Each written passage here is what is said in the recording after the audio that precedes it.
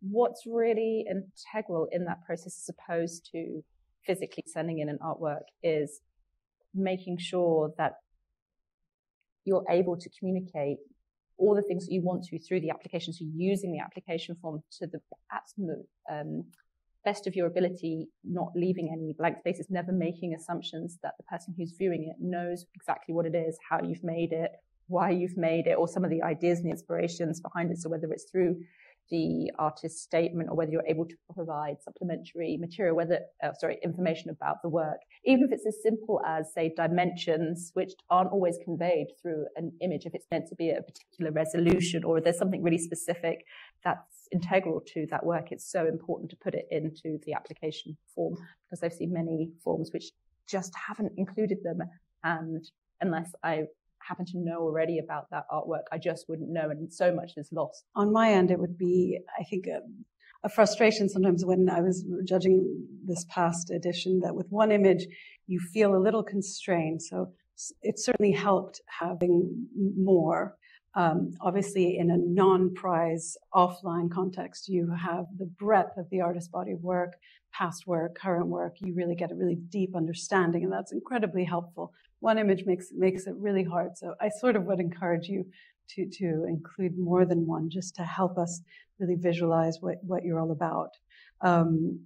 So in that sense, really try to contextualize what you do. In normal, in sort of gallery context, you get to meet the artist. So you get a really direct connection. You get a real flavor of what they're all about. So that's something that you then have to translate to your artist statement. That is your moment to really shine, get your personality across, distinguish yourself. So really use words to try to communicate everything that you care to communicate. And then again, one of the sort of frustrating parts is not being able to see the artwork in the flesh. I think there's a lot. I really believe in the importance of creating an object, whether it's the paper that you print on, the frame that you use, how you present your work is so much of what you're doing, and you shouldn't discount that. So trying to understand that during the judging process can be quite difficult, but that's why the shortlist sort of section then helps you really see what the artworks look like in the flesh, to then be able to choose winners from there. So that's really helpful. Yeah. Probably a good way of thinking about it is when you see an artwork and it's on a beautiful white wall and there's a spotlight on it. It's framed. So often you won't see this, but especially with photography, you won't see this. You see a JPEG of that image. It's on your screen. It's surrounded by 10,000 unopened emails and things like that. There's a whole different experience, and how you balance that is quite tricky. Maybe another good example is if your painting's very impasto, it's thick, it's three-dimensionality of the paint itself. Sometimes you won't see it, but a good way of fixing that is lighting it from a certain angle, taking a super high resolution picture of it. And then when we see it on our screen, then we get a much better idea, a much closer idea of what the painting should look like. It's still not always easy. It's still quite tough. But there's things you can sort of try and bridge that gap between offline and a JPEG image. Maybe, do you have any?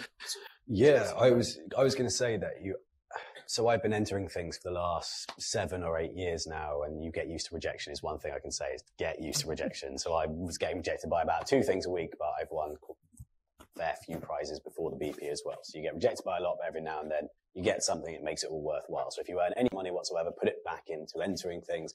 That is one way to get your work out there, get it seen. It's worth doing, even though it can seem very demoralizing at times and like it's sucking up all your money. So definitely do it. The other thing is put a lot of time and effort into photographing your work. Because for me, I'm a painter. I'm not very good with a camera. But actually learning how to edit photos, they're going to see, if you're a judge, you see an image surrounded by thousands of other images. You've got to make sure that your image stands out and it works and it actually grabs their attention. And then hopefully after that, they'll spend more time looking into it and seeing the nuances of it. But you have to remember, just be aware of what you're entering. You might really care for your piece of art and your own work and have a personal connection to it. But if you're putting it out there into a competition, you have to be aware of how it's going to be perceived, which means you need to make it actually grab their attention, stand out from the others, and then go into it, which I suppose comes into another question, which is basically just always be aware of the competition that you're entering.